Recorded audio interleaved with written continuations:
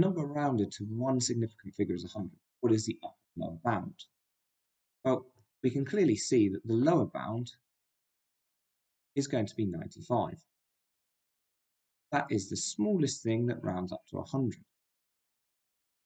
Now, when we do bounds, we have a tendency to go, well, there's a difference of 5 there, so our upper bound will surely be 105. Difference of 5 there. But actually what we find is that, well, 105 does round down to 100. So does 110, 120, all the way up to 150. So we actually notice that our upper bound is going to be 150, which is a difference of 50. So our bounds aren't symmetrical.